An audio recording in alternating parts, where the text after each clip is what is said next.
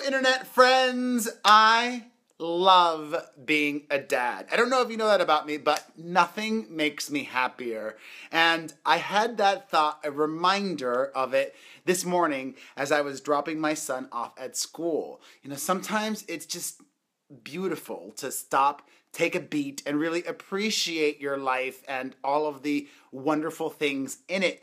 And what made me really think about how much I love being a dad, especially today, was that this morning I had a few important lessons that I shared with my son. So what happened is last night in the evening time, as we were getting ready for our nighttime ritual, my son went over to his room. He went running to his room, and then I heard a poof, a loud noise. Something crashed.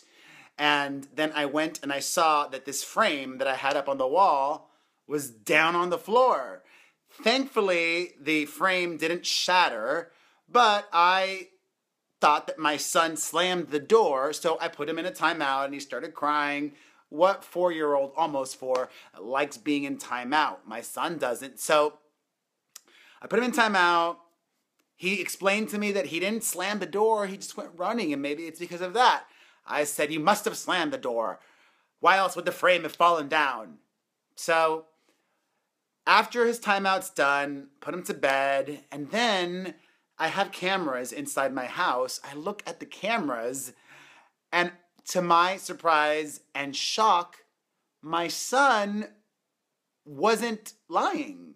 He was running, but he didn't slam the door. The frame just must have touched the door the wrong way or something, or it might have been working its way up for a long time and it fell. So this morning, I did a couple of things. First, I told my son, "I'm sorry. I made a mistake."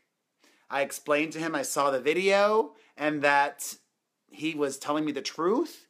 And I appreciated him telling me the truth, that he did the right thing, that he was awesome, that I was wrong, and I asked for his forgiveness.